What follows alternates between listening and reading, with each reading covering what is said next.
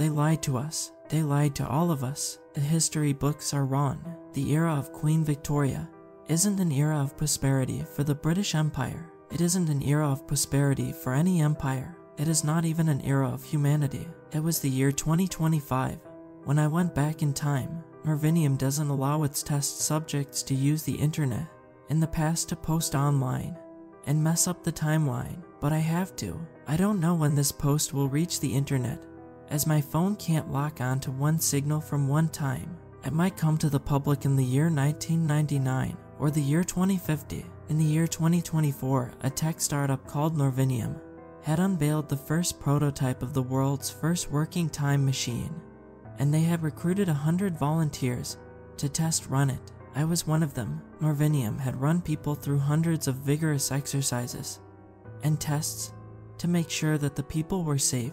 When they went through the time travel, we were given special computers and phones that could catch a signal through time, which I am using right now to type this out. On the 13th of March, 2025, all 100 of them sat in their respective time machines and went off in time to 100 different time periods. I was selected to go to London in 1867, and I was pretty excited to do it. I was a history geek who especially loved aristocracy and the monarchy of many different countries, so getting to go to the era of one of the most famous monarchs of all time felt almost like a blessing to me. Oh, how naive I was. On the 13th of March, 2025, at exactly 2:13 p.m., I pressed the button in my time machine number 79 and fell through the timeline. I couldn't see anything. It felt like I was falling for many hours. When I reached the end of the timeline, I arrived in the year 1867 on the 14th of August at 2:30 p.m. The plan was for me to land in or near Portman Square before disembarking and exploring parts of London. However, what happened to me was part of no plan. It was nothing me or the team at Norvinium could have imagined. The place I had landed in looked different from what I knew of London in the 1860s. It sort of looked like the photos and the paintings, but it sort of didn't. All the shapes were there, all the textures were there, but there was no color. Everything was different shades of bright white. You could see textures and shapes, but the color was gone. Even the names of the places were wrong. A sign on the street said that the place was Queen Anne Street, but the place was a square that vaguely resembled Portman Square. The buildings were wrong and didn't match the photos I had seen. The city itself was completely empty. I was worried that something had gone wrong. Maybe I was in the wrong place or something. My mind even thought that I could be in the wrong timeline, whatever that piece of science fictional thought meant. Obviously, this place was a far cry from the London that I had visited 2 years ago, but this wasn't the city of London that I had read about in history class either. I walked around the area looking for any signs of life that I could find. There were a few shops that had the open sign hung, but had no one inside, not even the shopkeepers. I passed by a bakery that was displaying some sort of bread on the display window, but I didn't dare eat it or even touch it. Walking around, I arrived at what should have been Oxford Street, but had a sign saying Pentonville Road. Exploring the place, I found that not a single door to any building or place was locked. I could enter any place I wanted to. The place was empty, but for record keeping, which I was told to do, I took pictures and videos of the city, and I started writing down about the things I saw, parts of which I'm using in this blog here. Being alone in such a huge city was, in a way, almost terrifying. I had not heard a sound, nor felt any wind, since I got here. I had fulfilled my quota of being in the past for at least an hour, and decided to go back. I turned around to go back to my time machine, but I couldn't. The signs had changed. It now read Uxbridge Road. Many of the buildings had changed. The path I had come from had been replaced by a huge building. I called my team back at Norvinium to let them know that I had been stranded, and that I needed a rescue team immediately. But all of the rescue teams were busy. All of the 100 volunteers were in need of rescue from some situation that they had found themselves in. Help wouldn't be coming in at least for a few hours. As soon as I turned back around, I saw a figure moving towards me. He was wearing a brown-colored coat and trousers. His skin was paper white, and he had no face. Where his eyes were supposed to be were two red, glowing holes. He had no other facial features. When he neared me, I noticed that the clothes he was wearing appeared to be almost 10 sizes too big for him, almost like there was no body under those clothes, or the body he did have was thinner than a metal wire. I realized that he was really far away from me, but was moving towards me at an alarming rate. He was also humming in a strange tone that made me uneasy. He was not walking, but almost sliding towards me. His movement looked like one of those early 2000s video game movement where the walking animation would glitch out and not match the floor. Seeing him made me really terrified for some reason, and I started running, but I felt that he would catch up to me. I ran inside what looked like a restaurant combined with a barbershop and closed the door behind me. As soon as I pulled down all the curtains, he caught up to the door and started beating on it. I pulled a couple of tables and chairs and stacked them to block the door. I sat down on the floor and started waiting for him to go away. I knew that something was horribly wrong with either history or the time machine, so I decided to violate Norvinian's NDA, and I sat down to write this experience down for the world to know. When I started writing it down, he was banging on the door, and as of when I'm writing this sentence down, the banging hasn't ended at all. I'm posting this for the world to see. And no, I hope that this post reaches the internet world after 2024 so that everyone might believe me. But if you're seeing this post come up before time machines were unveiled to the public by Norvinium, please believe me. I am extremely scared for my life, and I do not know what to do. I'll try to wait out the creature's banging and hope it goes away before my rescue team arrives. I'm going to try to wait it out now. I'll be posting an update if something happens and my rescue team doesn't arrive, but I don't know if my update will be published at the correct date and time or will be displaced by years. I hope that it's at a time soon after the first one gets uploaded. Hopefully, Norvinium will just come and rescue me and just take legal action against me for the post so that I can't give you guys any update. Each bang gets louder than the previous one. God, someone please come and help me. I'm so scared. This isn't a normal world. This isn't a normal place. If this is truly Victorian London, then the history books are completely wrong. I don't know what's happening or what happened. All that I am certain of is that humans are not here in London in 1867. My sister, oh God, I miss my sister, my wife, my daughter. How long has it been? I know that it's been more than just a few hours for me, but how long do I have to wait for them? Did they overshoot the date and time for the machine? Has there been a setback? Why aren't they just coming to pick me up at the moment I called or even arrived here? The banging is so loud now that I can even hear it in my thoughts. Thump, thump, thump. Oh God, what does that thing, or that person, or whatever, want with me? I just want to go home. Day 2. The light through the curtains has gone and come back, so I assume that it's been over a day. I'm hungry, I'm thirsty, I have to eat something. My rescue still hasn't come and the banging hasn't stopped either. It feels as though my eardrums might explode. This is a restaurant, but everything looks weird. All the foods are white. The water available in the restaurant looks like milk. This is scary. Dad, I don't know if I can resist. The food and water smell completely normal, but I don't know if I should eat it.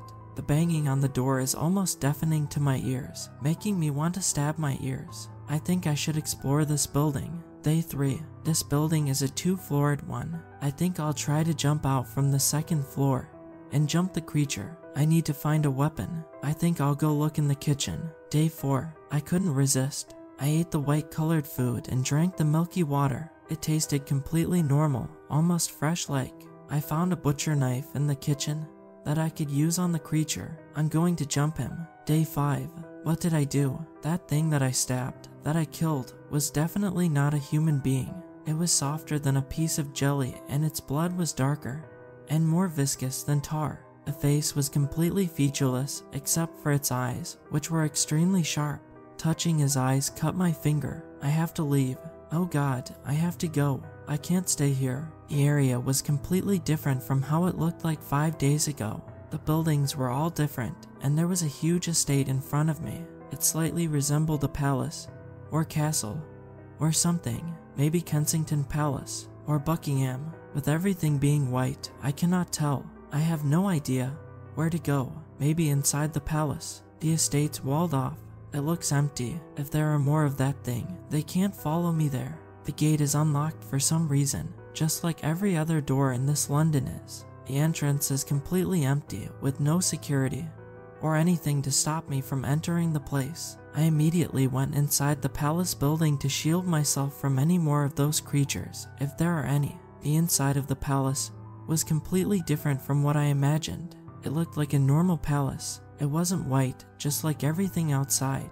It was colored normally. There were shades of golden and white with red carpets on the ground. I went up the grand staircase and then inside one of the rooms, which appears to be a hall. In the corner on the carpet is what appears to be a red stained green hat and coat. Otherwise, the room looked immaculate, almost like it was cleaned recently. There was a table which was set for snacks and tea, and the tea was still piping hot. It was still letting off steam. I touched the cup and it was still hot. "Your Majesty, the Prime Minister, Lord Melbourne, is here," came a voice. I was instantly taken aback, and my flight or fight instincts kicked in. Was it another creature like that I encountered? Or was it another person? In walked a woman. She was wearing a red era appropriate gown that almost looked like it belonged to the royal guard. But something was weird. The gown looked like jelly, like no fabric I had seen before. "Your Majesty, the Prime Minister is waiting for you. He says he has some urgent business," she said. The person moved towards me and I instinctively walked back, crashing into the table, spilling piping hot tea on me, the burn searing my back. "Your Majesty, are you okay? You should immediately change your outfit, lest it seeps through the clothing and burns you," said the person. "Don't come near me, just stay away." "Who are you?" I screamed. "Drina, please do not make a fuss. There is an urgent issue that the Prime Minister needs your attention to. He's calling to you. He's in need of you," said the person. "Who are you?" "I'm not the Queen." "And what's that bloody outfit in the corner?" I screamed at the person. "Why her? That's Queen Elizabeth II, ma'am. She didn't like the tea and biscuits too much, you know. That's what you get when you don't like the food the real Queen provides you," said the woman. How in the world was Queen Elizabeth in 1867? My mind started going haywire. Is something wrong? Am I going crazy? Am I in a parallel universe or something? I don't usually believe in such conspiracy theories, but this is too much for me to understand. "Take me to my room to change. Tell Lord Melbourne to wait a few moments," I said sheepishly, and then left the room. "Of course, Your Majesty, right this way," she said. I followed her to a section of the palace and entered another room with a bed. "I need some privacy while I change. Wait outside," I said. "Of course, ma'am. I'll send for the head dresser," she said. "No, I'll be fine. I need some privacy," I said, and then I closed the door behind me. What in the world is going on? I need to contact Morvinium and check for Queen Elizabeth II's status. I tried to contact them on my phone, but no one picked up. My signal was really unstable. That shouldn't happen. The phone should be able to pick up mobile signals throughout the whole timeline. I need to get out of this place. I don't know what is going on or if I am safe at all. There's another door, and I'm leaving through it. I opened the door, peeking out into the hallway. "Your Majesty, what are you doing? You still haven't changed. I guess you'll have to go out like this. I'll have to ask the Prime Minister not to mention this to anyone. Do come quickly. The Prime Minister is waiting for you. He says he has some urgent business," she repeated. "What the hell? Why the hell do you keep repeating that sentence over and over again? Where is the Prime Minister? Where is everyone? I haven't seen anyone other than you in those bloody clothing in this whole palace. I'm not going with you at all. I'm leaving this place." I yelled that as strongly as my weak throat could handle. "But Your Majesty, you can't leave. The Prime Minister is waiting for you." I threw a hairbrush from the room at her face. Her face dented like a cheap plastic toy after you hit it with a hammer. "He says he has some urgent business. It seems that you wish to shirk your duty as the Queen of the British Empire. Well, I will not allow it." Her voice started changing to a raspier tone, and she started turning paler. All of her facial features started going away, except for the eyes, which started turning into glowing holes. "It's that thing again. It must be playing tricks with me here in the palace." The creature's hands turned pointy and sharp, like a spear. I throw a candelabra at it, hoping to attack it, as I am sick of the creature attacking me. The creature did not anticipate it and is hit, but the candle bounces off of it and falls to the carpet, setting it on fire. Just like regular plastic, the creature starts melting quickly. I run towards the entrance of the palace in case the fire spreads. I open the door and go outside. A significant portion of the palace has caught on fire. The smoke has started spreading, exiting out of 2 areas, one of which was near where I was and another at the end of the palace. The palace itself is burning as well. I see them. I see more of them. Hundreds of them. Thousands of them. There are so many of that creature dressed in human clothing, all of them without faces, some of them without arms or legs, but all of them in the streets of the city outside of the garden. They're all looking at me. They want to get in the palace grounds. They want to kill me. I can't go back inside the palace for shelter. It's burning, and I can't go through the front gate. I'm stuck here. I'll probably die here. They're going to kill me. They'll get in soon. There's no point in resisting. I'll just sit on the ground, I guess, and wait to die. I close my eyes and lie on the ground. I wait for them to breach the tall fence wall and just kill me. When I open them, I find myself back inside the palace. The entirety of the building is burning. Someone had dragged me back in. Such brutality. It's almost as if you have some sort of a mental illness. You should have agreed to see me. Now, you've killed over 2 of us. You killed Baroness Lazen. You killed one of the citizens of London. I was willing to let go of one random civilian, but not a member of the royal household. You will have to be brought to a trial. What? Trial? Who are you anyway? What are you doing in London? What did you do with the humans who were supposed to be here anyway? If I am a murderer, what the hell are you then? I said, I'm the Prime Minister of the United Kingdom, Henry William Lamb, the 2nd Viscount Melbourne, at your service. Melbourne, I know history, and you're definitely not him. You look nothing like him. The person in front of me had an eye patch, a dark olive skin, and blonde hair. He looked nothing like the history books showed Lord Melbourne to look like. I'm not the Melbourne your people know. That Melbourne doesn't exist anymore. One of your co-testers messed up.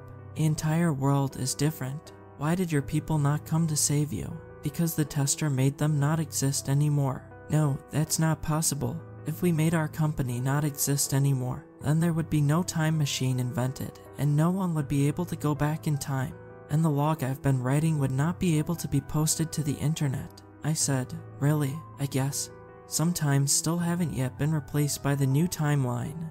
When the ripple effect happened, thank you for making us aware of these pockets of time that still host the original timeline. Physics always prefer the natural order, but this new artificial timeline will prevail. I would like to thank you people for creating us. The new timeline is for us to live in. Humanity is gone forever and Earth is for us now. Thank you for your time machine. We now have something to use to gather up all the remaining 100 humans now, plus any other time that still hasn't been replaced by the new timeline. Now, you will be executed for your crimes against 2 citizens of the British Empire. Guards, take him away, said Melbourne. 2 of the white-colored creatures come and grab me by my shoulders, dragging me out of the burning palace. They're going towards the door, towards the entrance. They're taking me towards the crowd. They are extremely strong, and no matter how much I resist, I cannot escape or even protest.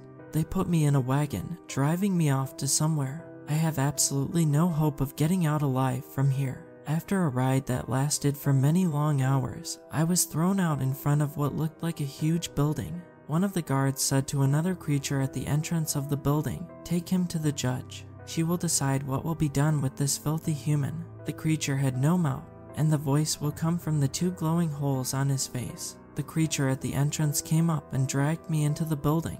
The inside looked like a church, but the altar was replaced by a table and chair where a creature sat, wearing a black dress that vaguely resembled a court dress. Its face was completely still, like a statue. As I was dragged towards it, a wave of fear started to come over me. Fear, unlike anything I had ever felt before. I was in an almost paralysis-like state, unable to move from fear. I was going to die. I am one of the last humans left. The people reading this are somehow in a time bubble, but will be killed soon. I was dragged and literally thrown on the desk in front of the creature. The judge creature took a look at me, and without any hesitation for even a second, simply said, "Execution. Tomorrow," in a monotonous tone. I am in a cell right now, writing this. As I write this sentence, I am hearing extremely loud noises of someone or something talking about me being killed in a few hours. I am writing and sending this post to warn everyone in the bubble of an attack.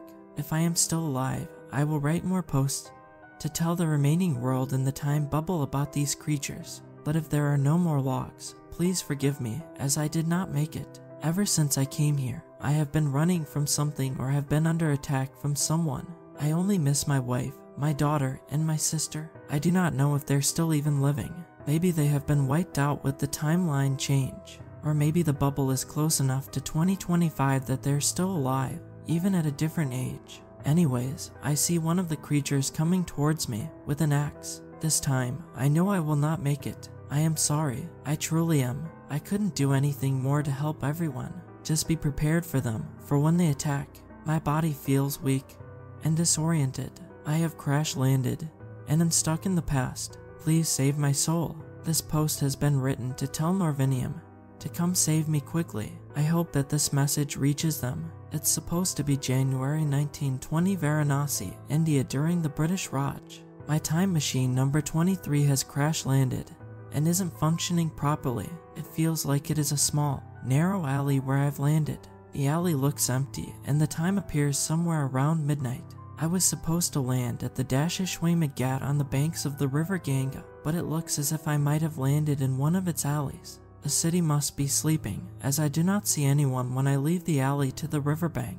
I had assumed that in such a populated city I would see at least a few people even in the dead of night, but apparently not. I call my rescue team at Norvinium to come pick me up and take the time machine back. They say that they'll arrive in an hour, since there are many requests from almost half of the volunteer testers and counting needed rescue. Waiting for pickup, I decided to explore the city. Walking alongside the riverbank brought me to many historical places and places that I recognized. I was born in the city of Varanasi in the year 1990. It looked like the city hadn't changed much, at least on the banks. That made sense, as these places have a huge historical and religious importance, and the place would not be completely changed by the government ever. The river looked different though. The river was not water, it was solid white and felt like jelly. The river was misshapen and was not flat at all like a normal river. It almost looked like pieces of the white jelly was stacked one by one on top of each other.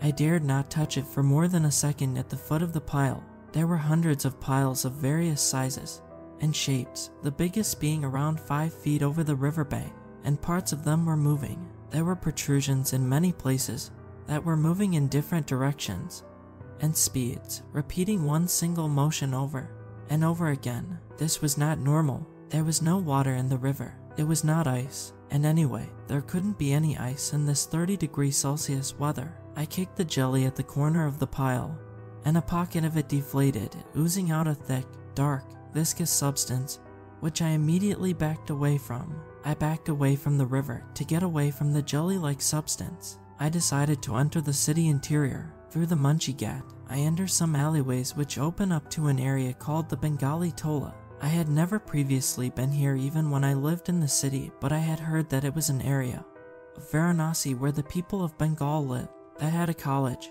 and a school and some shops, but there was something completely different from what anything that's possible in a city in India. All the buildings in the area were made completely of platinum and had an architectural style that I didn't recognize. The buildings were completely plain, with no art design or visible features to them. They were all just plain walls with door frames made of silver, with not even a door in them. I entered one of the buildings, but the inside was just one room. There was a bed, but it was as hard as stone, even though it looked like a normal Indian cot bed made of rope. There was nothing else in the room except for a huge radio, which I turned on. There was music playing, but it definitely wasn't Indian or British, actually sounding kind of robotic and futuristic. I exit the building, but I'm no longer in the area I originally was. I was back on the riverbanks of the city. Somehow, I had been transported back to the riverfront area. Was I drugged? The place in itself looked completely weird and different from what it should have been. The night was passing, and dawn was about to break. I recognized the area as the Asi Ghat, or the 80th Ghat. This area was considered to be the end of historical Varanasi, and any further would be later constructions. I realized that it had been over an hour and my help still hadn't arrived, so I started walking back to the Dashishwe Magat to pick up my phone and laptop, which I had left in there, to contact Norvinium again. By the time I reached the time machine, dawn had broken and I assumed that the people would be coming out soon. I called Norvinium, but they weren't picking up. I had a spare change of clothes in the machine that was era appropriate, so I changed into them and started walking back towards the Ghats. I had only worn a sari a few times before in my life, even as an Indian, so wearing it made me feel a little uncomfortable. I sat down on the Ghat steps and decided to start writing my logs for record keeping as said by Norvinium. I checked on my phone and the time was 7 AM. When I started writing, suddenly I heard a huge rumble. Was it an earthquake? No, Varanasi doesn't have earthquakes of this magnitude ever. The river was shaking, the jelly was shaking. A piece detached from the main body of the jelly and shaped itself into a humanoid shape. One by one, from all the piles of the substance in the river, pieces started to detach themselves and take shape. The pieces started leaving the river and walking towards the city. There were thousands that I could see with the naked eye, but I would not be surprised if the pieces were in the millions extending throughout the whole city. I ran and hid in an alley behind the Ghat. The creatures had no face and only glowing eye sockets. They barely had a body, which looked like a bunch of wires in the shape of legs and arms. It's hard to describe.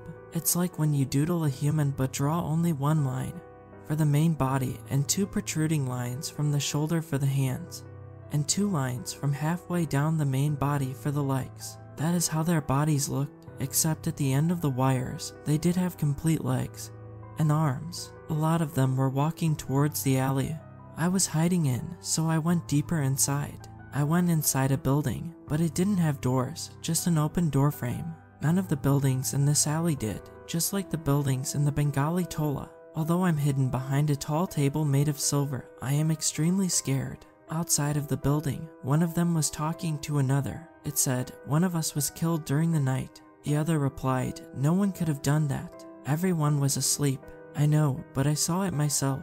"Someone else is here," the first one said. "Why hadn't my rescue come till now? I needed answers for what's happening." I saw a log posted by one of my fellow test subjects, number 79, about his situation in London. He was stuck inside a building, just like me, but he had a door to keep the creatures out, and he escaped to a palace. I too decided to write a log about what's happening in Varanasi, India in the year 1920, which I am posting right now. Hundreds of those creatures are outside the building, walking around. If any one of them comes inside, they might kill me. Dear God, please save me, and know that if I do not post any update, I am dead. To all my fellow test subjects, based on what I saw, I believe that these creatures are more vulnerable during the night. They physically cannot move during the night, and can only repeat the last hand and leg actions that they were performing before they turned into jelly and get stuck to each in clumps. If you get attacked by one of these creatures, know that it is easier to deal with them during the night. I hope that even if I die, others might make it. Number 66, if you're reading this, you went the furthest in the past, so please investigate the cause of this weird history-changing phenomenon. To my family, I love you. I leave all of my worldly possessions. To my brother, if anything happens to me, please remember me and keep me in your heart. Goodbye. Number 23 is dead. Number 54 is dead. Number 87 is missing and hasn't responded in over 2 hours. Number 3 is stranded in her time period. Number 1, number 12, number 35, number 81, number 32, number 13, number 4, and many others are also not responding to my texts and communications. This is number 66. I am still in the Devonian era. What I've done cannot be erased anymore. The only thing that I can do is to go to the New London and destroy the working time machine I know they have gotten hold of. Many of my fellow test subjects have already destroyed their time machines. Hopefully, that will give me more time to fix the situation. I get back in my time machine and change the dials to 1867 on the 14th of August at 2 p.m., just 30 minutes before number 79 was supposed to arrive. I arrive at Portman Square, Queen Anne Street, on the rooftop of a small building, inside which I hide. It was a glass workshop that looked like it was frozen in time. The furnace was still warm, but not hot. There were pieces and sheets of glass everywhere. I looked into a mirror lying on the ground, propped up against a wall. I was wearing my favorite green coat and cap. I was Stomy. My medium-sized hair came up to my shoulders. My makeup was in ruins though. Looking around the building, I found a washroom where I washed my face. My sister would be disappointed in me, I know. She was one of those types who always told me a woman's biggest feature is her face. She should always keep it pretty. Well, keeping my face pretty isn't going to help me here right now. I take up a position behind a window, looking for number 79. I knew 79, Eddie. He was a nice guy, a bit blunt-headed though. The team gave him many nicknames. Pretty boy, idiot, hothead. His wife often came to meet him during the tests, almost every day. Sometimes his daughter did too. I'm sorry that I can't save him. One of the things that we learned during our orientation was not to interfere with another time traveler, ever. Never to make your presence known to them. Time otherwise could split apart. As the clock strikes 2:30 p.m. on my watch, I hear a quiet noise, like a distant bang, outside of my window. I look outside and see him. He landed on the street and walked out and left the time machine in the open. Damn his idiocy. I know he was shocked and surprised, but that was breaking protocol. As I go down the stairs to get near the time machine, I see that a few of the creatures, or new humans as I think I will call them, are taking the machine away in a crane of some sort.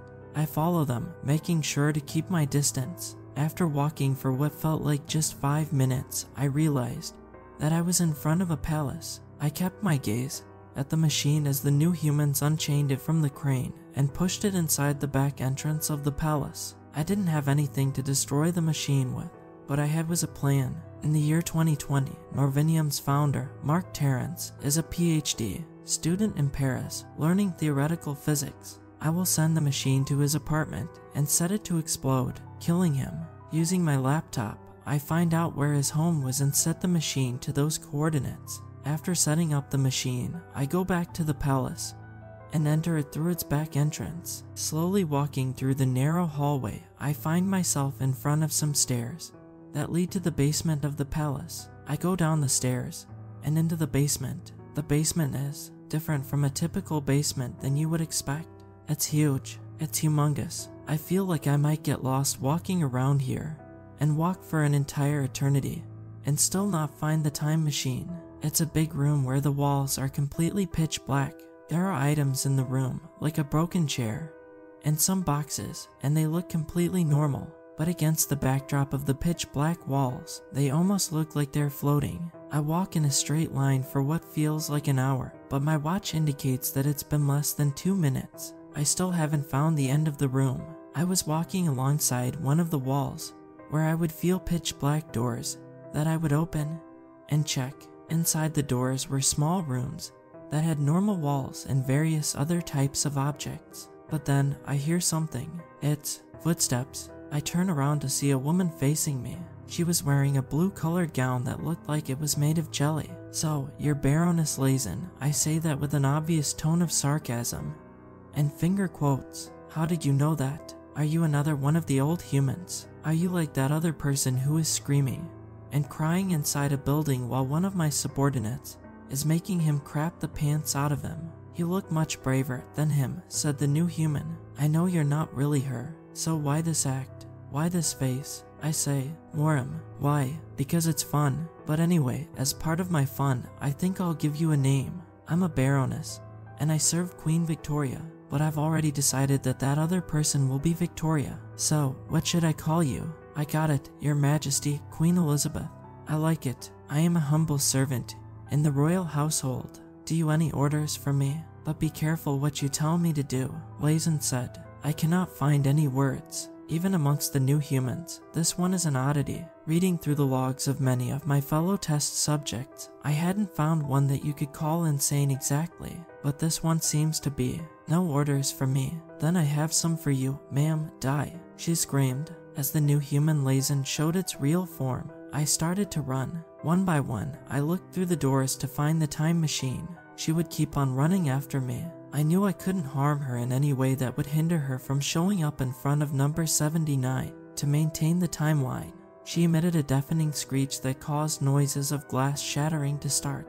Finally, I found the time machine in a room. I locked the door behind me and set up the machine to self-explode. After that, I sit in a corner of the room and start to write this log as a diary of sorts in the room, hoping that someone would remember me, even if they do not believe this log. Lazen is trying to break the door. The hinges are already loose and the door has a big crack in it. I don't think that I will make it. Hopefully, my time machine will kill Mark Terrence in his home. I hope that this will help fix my mistake.